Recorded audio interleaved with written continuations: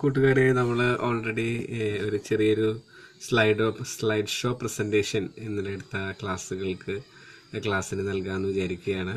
നമ്മൾ ഓൾറെഡി പഠിച്ചു കഴിഞ്ഞ കാര്യങ്ങൾ ഒന്ന് അയവർക്കുകയും ചെയ്യാം.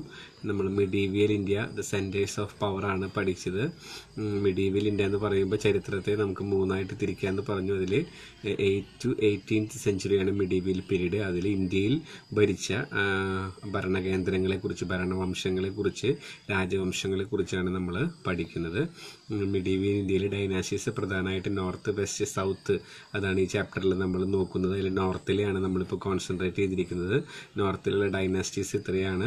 അതിൽ ടോമർ ഡൈനാസ്റ്റി, അതുപോലെ തന്നെ ചൗഹാൻ ഡൈനാസ്റ്റി, സുൽത്താനൈറ്റ് റൂൾ ഡൽഹി, അതുപോലെ മുഗൾ ഡൈനാസ്റ്റി, ഇത്രയും കാര്യങ്ങളാണ് നോർത്തിലുണ്ടായിരുന്നത്. അതുവരെയാണ് സാർ ഇന്നലെ എടുക്കാനായിട്ട് ഇടയായിട്ട് തീർന്നത്. അതിൽ നോർത്ത് ഡൈനാസ്റ്റി മിക്കതും കോൺസെൻട്രേറ്റ് ചെയ്ത് ഡൽഹിയിലാണ്. എന്തുകൊണ്ടാണ് ഡൽഹി തിരഞ്ഞെടുക്കാൻ കാരണം എന്നുള്ളത് നമ്മൾ പറഞ്ഞു. ആരവല്ലി മൗണ്ടൻസ് ഉണ്ട്, അതുപോലെ തന്നെ യമുന റിവർ, അതുപോലെ കുറേ അതിൻ്റെ ഫീച്ചേഴ്സ്, ജോഗ്രഫിക്കൽ ഫീച്ചേഴ്സ് നമ്മൾ പഠിക്കുകയുണ്ടായി. അതിനുശേഷം പിന്നീട് നമ്മൾ പഠിച്ചതെന്ന് പറയുന്നത് ആദ്യത്തെ ടോപ്പോഗ്രഫി കഴിഞ്ഞ് പിന്നെ ഡൽഹി അധികാര കേന്ദ്രമായി പെട്ടെന്ന് ഓർത്തിരിക്കുക എളുപ്പത്തിന് വേണ്ടിയിട്ട് ഡൽഹി എങ്ങനെ അധികാര കേന്ദ്രമായിട്ട് തീർന്നു, പ്രൊട്ടക്ഷൻ, കൺസ്ട്രക്ഷൻ, ട്രാൻസ്പോർട്ടേഷൻ, ഇതൊക്കെ നമ്മൾ ഓൾറെഡി കഴിഞ്ഞ ക്ലാസ്സിൽ ചിന്തിച്ചതാണ്. ഇനി നമുക്ക് കഴിഞ്ഞ ദിവസം സാറ് ക്ലാസ് എടുത്ത പറഞ്ഞ ഭരണാധികാരി ഇൽത്തുമിഷാണ്. അതായത് ഓൾറെഡി സുൽത്താനേറ്റ് പീരീഡിൽ അതിൽ നമ്മുടെ മംലൂക്ക് ഡൈനാസ്റ്റി, അതിൽ കുത്തബ്ദീൻ ഐബക്ക് സ്ഥാപിച്ചു. ആ മംലൂക്ക് ഡൈനാസ്റ്റിയിലെ പ്രഗത്ഭനായ കുത്തബ്ദീന് ശേഷം വന്ന ഭരണാധികാരിയായിരുന്നു ഇൽത്തുമിഷ്. അതിനുശേഷം ബാൽബൻ.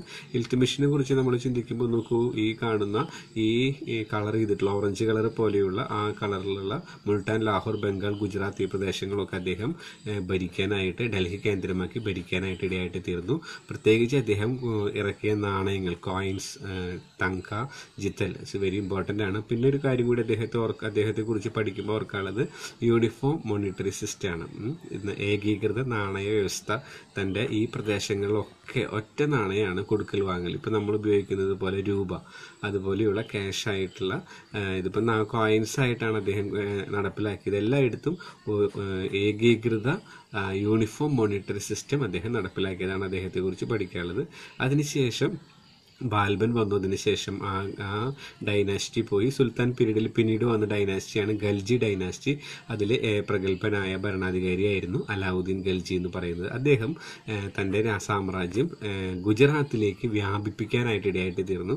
ഇൽത്തുമിഷിൻ്റെ നേതൃത്വത്തിൽ ഉണ്ടായ രാജ്യത്തിൻ്റെ വിസ്തൃതി നമ്മൾ കണ്ടതാണ്. ഇദ്ദേഹം അത് ഗുജറാത്തിൽ വ്യാപിപ്പിച്ചതിൻ്റെ കാരണം എന്ന് പറയുന്നത് കടലോര പ്രദേശങ്ങൾ, കടൽ തീരപ്രദേശങ്ങൾ ധാരാളം ഉണ്ട്. മാത്രമല്ല അവിടെയൊക്കെ തുറമുഖങ്ങളുണ്ട്. പണ്ട് കാലത്ത് ഇന്നത്തെ പോലെ വിമാനമോ മറ്റ് സൗകര്യങ്ങളും ഇല്ലാത്തപ്പോൾ കടൽ മാർഗമാണ് യാത്രകളും വിദേശ സഞ്ചാരികളൊക്കെ എത്തിയിരുന്നത്. ഇതുപോലെ തന്നെ ഇറാഖിൽ നിന്ന് നല്ല ശക്തരായ കുതിരകളെ ഇറക്കുമതി ചെയ്ത് തൻ്റെ സൈനിക ബലം, ശക്തി കൂട്ടാനായിട്ട് ഇടയായിട്ട് തീർന്നു. അങ്ങനെ നോർത്തും സൗത്തും ഒക്കെ പ്രദേശങ്ങൾ കീഴടക്കാനായിട്ട് അദ്ദേഹത്തിന് സാധിച്ചു എന്നുള്ളതാണ് അദ്ദേഹത്തെക്കുറിച്ച് അവർക്ക് പഠിക്കാനുള്ളത്. നോക്കുക, ആ സൈനിക ശക്തി കൊണ്ട് അദ്ദേഹം ഇൽത്തുമിഷിനേക്കാൾ കുറേയേറെ വിസ്തൃതി കൂടി ഖൽജിയുടെ സാമ്രാജ്യത്തിന് എന്നുള്ളത് നമുക്ക് കാണാനായിട്ട് സാധിക്കും. പിന്നീട് ഖൽജിക്ക് ശേഷം ഖൽജി ഡൈനാസ്റ്റിക്ക് ശേഷം തുഗ്ലക് ഡൈനാസ്റ്റിയാണ് പിന്നീട് ഭരണത്തിലേക്ക് വന്നത്. മുഹമ്മദ് ബിൻ തുഗ്ലക് ആയിരുന്നു പ്രഗത്ഭനായ ഭരണാധികാരി. അദ്ദേഹത്തിൻ്റെ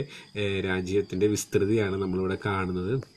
നമ്മൾ കാണുന്ന പോലെ ചെറിയൊരു ഡൽഹി അവിടെ കേന്ദ്രമായിട്ട് ഭരിക്കുന്നതിന് പകരം ഏകദേശം അദ്ദേഹത്തിൻ്റെ ആ സാമ്രാജ്യത്തിൻ്റെ സെൻറ്ററായ ദൗലത്താബാദിലേക്ക് തൻ്റെ ക്യാപിറ്റൽ മാറ്റാനായിട്ടൊക്കെ ശ്രമം നടത്തി. പക്ഷെ അതൊക്കെ പരാജയപ്പെട്ടു പോയി എന്നുള്ള കാര്യമാണ് നമുക്ക് പ്രത്യേകിച്ച് ഓർക്കാനായിട്ട് ഇതിലുള്ളത്. നല്ലൊരു ഭരണാധികാരിയാണെങ്കിലും തൻ്റെ പരിഷ്കാരങ്ങളൊന്നും ജനത്തിന് ഉപകാരപ്രദമായിട്ട് തീരുന്നില്ല. ഡിക്ലൈൻ, അത് നശിക്കാനായിട്ട് ഇടയായിട്ട് തീർന്നു. കാരണം the rulers of the Sayyid and Lodhi dynasty dynasties who succeeded the Tughlaq dynasty. Tughlaq ഡൈനാസ്റ്റിക്ക് ശേഷം വന്ന റൂളേഴ്സായ സയ്യിദ് ഡൈനാസ്റ്റി, ലോധി ഡൈനാസ്റ്റിയിലും ശക്തരായ രാജാക്കന്മാരില്ലാത്തത് കൊണ്ട് ആ സുൽത്താൻ ഭരണം അതോടുകൂടെ അവസാനിക്കാനായിട്ട് ഇടയായിട്ട് തീർന്നു. തുടർന്ന് വന്ന ഡൈനാസ്റ്റിയാണ് മുഗൾ ഡൈനാസ്റ്റി എന്ന് പറയുന്നത്. അതിൻ്റെ പ്രധാന സ്ഥാപകൻ എന്ന് പറയുന്നത് ബാബറാണ്. ബാറ്റിൽ ഓഫ് പാനിപ്പറ്റിലാണ് ബാബർ കണ്ടോ പീരങ്കി, കാനൻ ആൻഡ് ഗൺ പൗഡറൊക്കെ വെച്ചിട്ട് അവർ വന്നു. നമ്മൾ ഈ വാളും കുന്തവും കൊണ്ട് കുതിരയും കൊണ്ട് പോയി അവർ ബാബറിനേക്കാൾ വളരെയധികം സൈനിക ബലം നമുക്കുണ്ടായിരുന്നെങ്കിലും ഈ പീരങ്കിയിലും ഗൺ പൗഡറിൻ്റെ ഒക്കെ മുൻപിൽ നമുക്ക് പിടിച്ചു നിൽക്കാൻ സാധിക്കാതെ മുഗൾ സാമ്രാജ്യത്തിൻ്റെ മുൻപിൽ ബാബറിന്റെ മുൻപിൽ നമ്മൾ അടിയറവ് പറയുകയാണ് ഉണ്ടായത്. ഓക്കെ, പിന്നീട് ബാബറിന് ശേഷം ഭരിച്ച ഭരണാധികാരികളാണ് ഈ മുഗളന്മാരാണ് പിന്നീട് നമ്മളെ ഏകദേശം ബ്രിട്ടീഷുകാർ വരെ ഭരിക്കാനായിട്ട് ഇടയായിട്ട് തീർന്നത്. അവരുടെ ഒരു ഫ്ലോ ചാർട്ടാണ് നമുക്കിവിടെ കാണാനായിട്ട് സാധിക്കുന്നത്. പിന്നീട് സാർ ഇന്നലെ പറഞ്ഞത് ബാബറിന് ശേഷം പിന്നീട് മുഗൾ ഡൈനാസ്റ്റിയിൽ പ്രഗത്ഭനായ രാജാവായിരുന്നു അക്ബർ എന്ന് പറയുന്ന അക്ബറിന്റെ നേതൃത്വത്തിൽ കീഴടക്കിയ പ്രദേശങ്ങളാണ് നമുക്കിവിടെ കാണാനായിട്ട് സാധിക്കുന്നത്. ഇത്രയും പ്രദേശങ്ങൾ അക്ബർ ഭരിക്കാൻ ഇടയായിട്ട് തീർന്നു. പ്രത്യേകിച്ച് 2 കാര്യങ്ങൾ അക്ബറിന് ഓർക്കണമെന്ന് മൻസബ്ദാരി സിസ്റ്റം. ഓരോ ഓഫീസേഴ്സിന്റെയും കീഴിൽ ഇത്രയധികം സൈനികരെ സൂക്ഷിക്കണം, അവരെ പരിപാലിക്കണം എന്നുള്ള ഒരു നിബന്ധന അദ്ദേഹത്തിനുണ്ടായിരുന്നു. അതുപോലെ തന്നെ വളരെ ബുദ്ധിശാലികളായിരുന്ന, വളരെ കഴിവുള്ള നയതന്ത്രജ്ഞരായിരുന്ന, തന്ത്രശാലികളായിരുന്ന രജപുത്രന്മാരെ കൂടെ നിർത്തുവാനും ഭരണത്തിൽ പങ്കാളികളാക്കാനും ചെയ്തതുകൊണ്ടാണ് ഇത്രയും പ്രദേശം കീഴടക്കാനായിട്ട് അക്ബറിന് സാധിച്ചത്. നല്ലൊരു ഭരണാധികാരിയായിരുന്നു. അക്ബറിന് ശേഷം പിന്നീട് എടുത്തു പറയേണ്ട ഒരു ഭരണാധികാരി ഔറംഗസേബ് ആണ്. ഏകദേശം 50 വർഷക്കാലം താൻ ഭരിക്കാനായിട്ട് ഇടയായിട്ട് തീർന്നു. ഔറംഗസേബിന്റെ കാലത്ത് വളരെയധികം പ്രദേശങ്ങൾ കീഴടക്കാനായിട്ട് ഇടയായിട്ട് തീർന്നു. ഇത്രയും വിസ്തൃതി, ഏറ്റവും കൂടുതൽ മുഗളന്മാരുടെ ഡൈനാസ്റ്റിയിൽ ഏറ്റവും കൂടുതൽ വിസ്തൃതിയുള്ള സാമ്രാജ്യത്തിന്റെ ഭരണാധികാരിയായിട്ട് ഭരിക്കാനായിട്ട് ഭാഗ്യം ലഭിച്ചത് ഔറംഗസേബിനാണ്.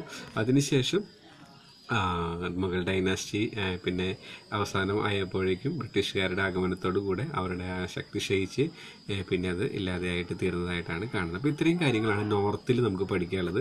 നിങ്ങൾ മറന്നു പോകാനായിട്ട് പാടില്ല. നമ്മളിപ്പോൾ പഠിക്കുന്നത് എന്താണ്, കുറേ കാര്യങ്ങൾ ഈ ഇന്നലത്തെ ക്ലാസ്സിൽ സാർ എടുക്കാനിടയായിട്ട് തീർന്നു. അതുകൊണ്ടാണ് കുറേ നോട്ട്സുകൾ വരാനായിട്ട് ഇടയായിട്ട് തീർന്നത്. നമുക്ക് പ്രത്യേകിച്ച് പഠിക്കാനുള്ളത് സെന്റേഴ്സ് ഓഫ് പവർ. ആ സെന്റേഴ്സ് ഓഫ് പവറിൽ പ്രധാനമായിട്ട് മിഡീവിയൽ സെന്റേഴ്സ് ഓഫ് പവർ ആണ്. മധ്യകാല ഇന്ത്യയിലെ അധികാര കേന്ദ്രങ്ങളാണ്. ആ മധ്യകാല ഇന്ത്യയിലെ അധികാര കേന്ദ്രങ്ങൾ പ്രധാനമായിട്ട് നോർത്ത്, വെസ്റ്റ്, സൗത്ത് ഉണ്ട്. അതിൽ നോർത്തിലാണ് നമ്മൾ ഇത്രയും പഠിച്ചു കഴിയാനായിട്ട് ഇടയായിട്ട് തീർന്നത്. ടോമർ ഡൈനാസ്റ്റിനെ കുറിച്ചും ചൗഹാൻ ഡൈനാസ്റ്റിനെ കുറിച്ചും കാര്യമായിട്ടൊന്നും പഠിക്കാനില്ല. എന്നാൽ സുൽത്താനേറ്റ് റൂളും മുഗൾ ഡൈനാസ്റ്റിയെ കുറിച്ചും കുറച്ചധികം പഠിക്കാനുണ്ട്. ആ വ്യക്തികളുടെ പേരുകളും അവരുടെ ചില പ്രത്യേക കോൺട്രിബ്യൂഷൻസും. ഇത്രയും പഠിച്ചു കഴിഞ്ഞാൽ നിങ്ങൾക്ക് ആ ഭാഗത്ത് നിന്ന് ഒറ്റ മാർക്കും പോവാതെ ഫുൾ സ്കോർ ചെയ്യാനായിട്ട് സാധിക്കും. കുറേശ്ശെ ആയിട്ട് പഠിച്ചു തീർക്കുക. ഓക്കെ, എല്ലാവർക്കും മനസ്സിലായെന്ന് വിചാരിക്കുന്നു. Thank you.